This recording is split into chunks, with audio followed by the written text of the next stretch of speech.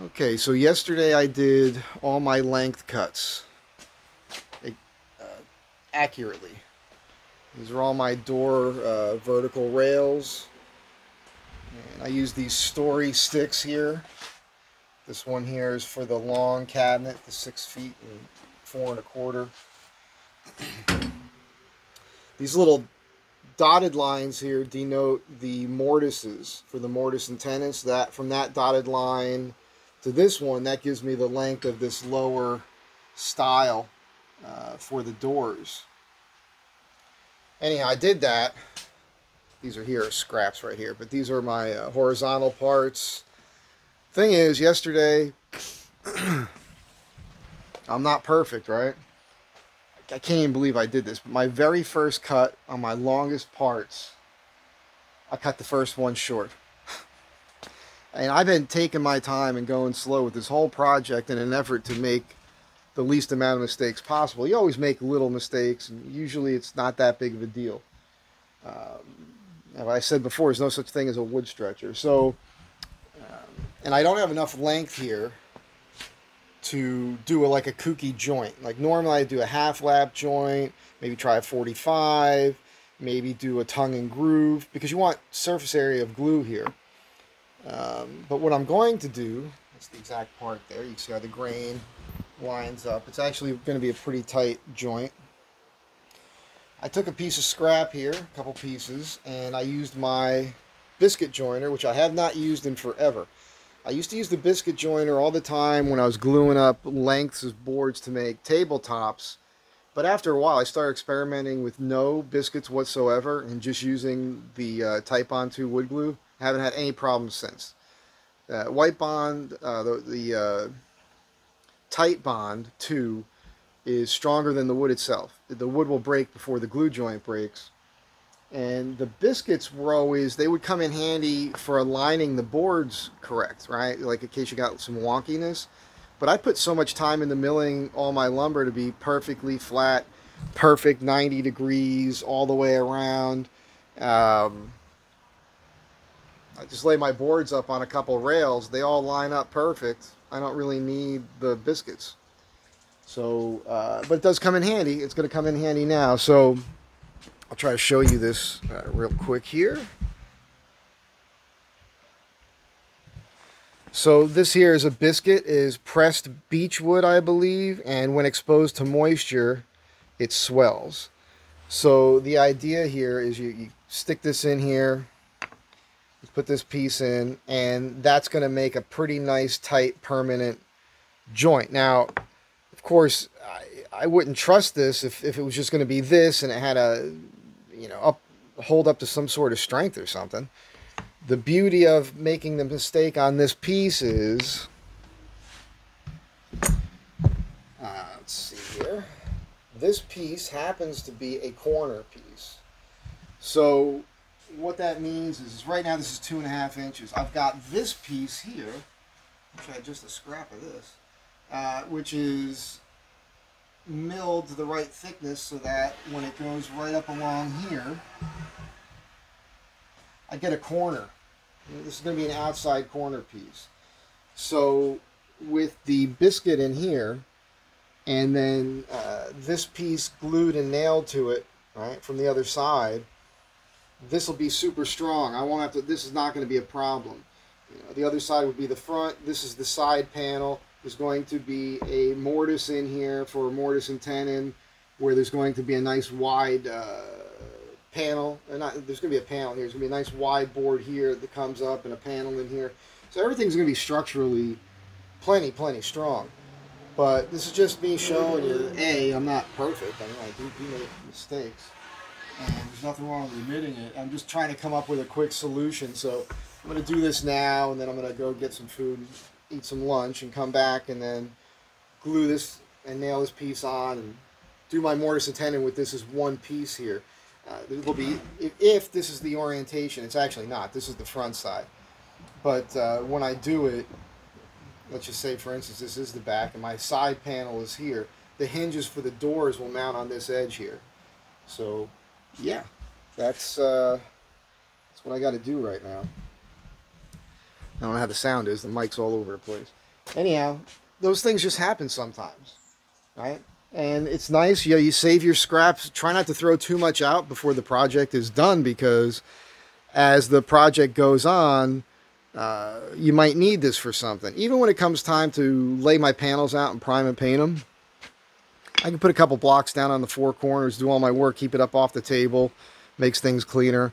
You know, hold on to this till you're ready to install the project, and then you know this is garbage. I could also make cleats out of these. There's a lot of stuff going on. For instance, I'll just show you this real quick. Put you down over here for a moment. I'm going to have to come up with a system here, probably, because I'm going to be using, most likely I'm using a European hinge. So a European hinge needs a little bit more room right here for bolting.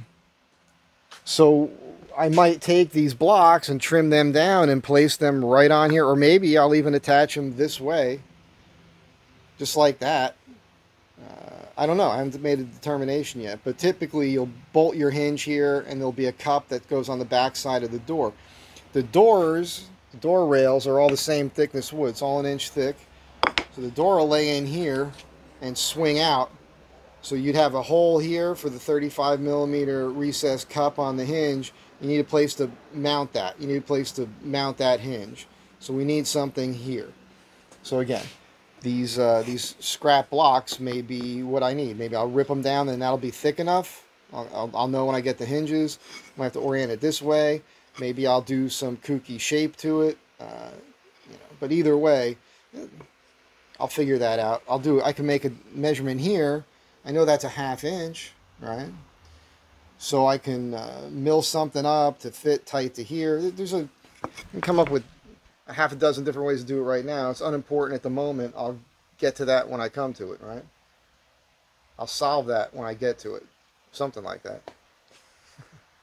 Anyhow, no such thing as a wood stretcher, but you can be creative, and that'll work. And when it's done, you won't see it, and it'll be interesting. It will be this piece right here.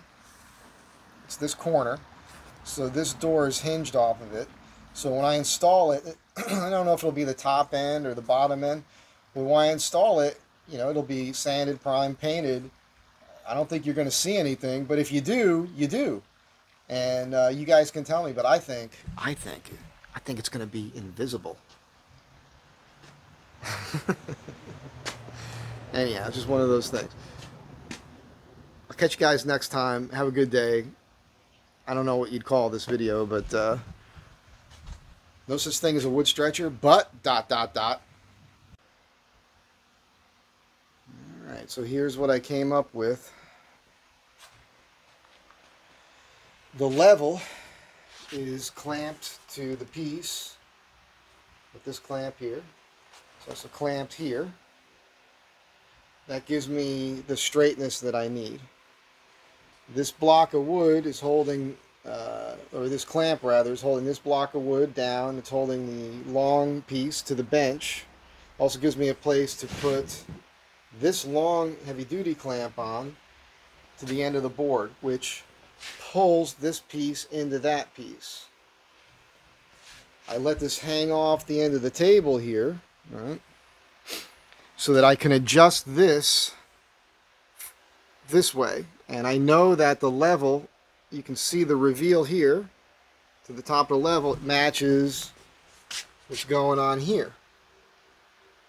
So that should be pretty straight. Now, if this is off pitch a little bit, it won't matter too much, because when I put that skinny piece on that I just showed you, it makes up the corner, it'll make all that perfectly straight. Now this is end grain. End grain does not take glue, you know, typically it wouldn't hold. That's one of the reasons why I put the biscuit in there. If this is an issue here, I will fill this, you know, sand it, do all the things I need to do with it when that time comes. But I suspect, as I mentioned a moment ago, that this will be pretty invisible when it's all primed out and painted. I got this little edge here I can fill if I need to, that little hole, possibly one on the other side. My only issue is any squeeze out that might have gotten on the table. It might make that stick a little bit, but it's not enough glue for it to be permanently bonded. A little slight tap with a block of wood and maybe a hammer to persuade it. It'll snap right off the table, no problem. And that should take care of that.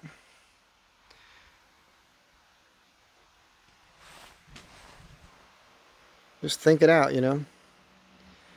Just got to think it out. It's going to work. It'll be fine. It was the very first cut of the day. I can't even believe it. I measured a couple times, and I don't know why. I just had the wrong thing in my head. You're constantly going back and forth to your map and all your cut list, your lengths. And yeah, so I'll be cutting my tenons on the table saw with a jig that you'll see. I'll probably show it to you. But I think today, after I'm done with that, when I come back this afternoon, I'll be setting this up. This is my hollow chisel mortiser. I love this machine. It makes square holes. It effectively works like a drill press. And you know, it's a square hollow square chisel with a drill bit basically in the center. And you can do all your adjustments, and then you get that set right.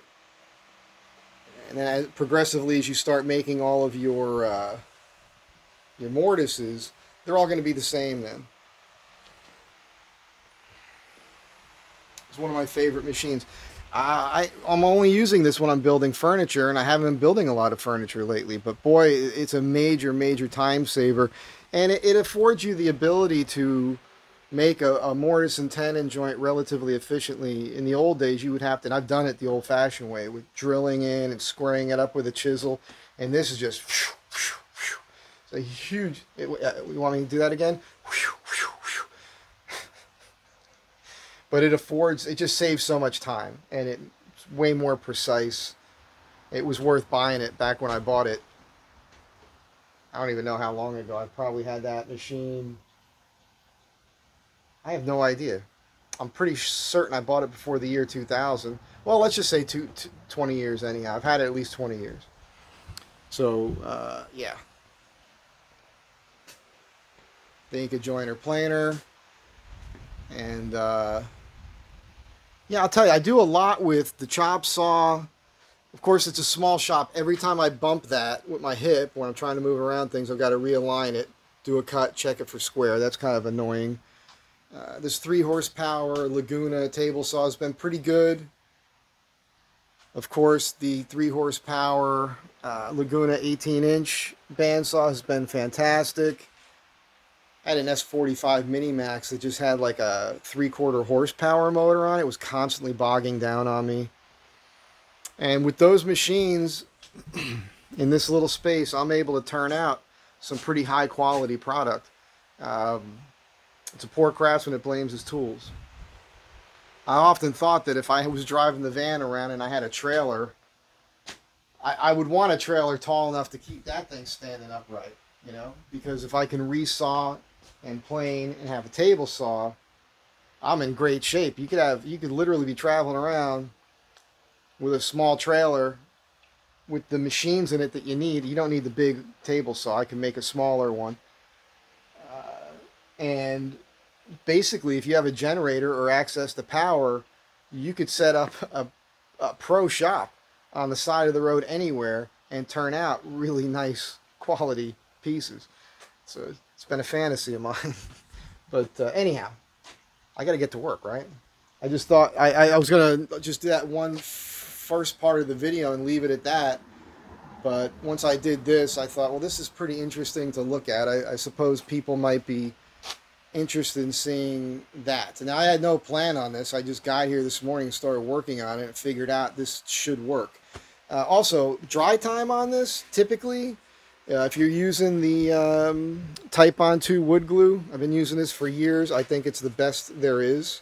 No foam out like that Gorilla Glue stuff. And all my cutting boards are with this, and I haven't had a cutting board fall apart yet, as far as I know.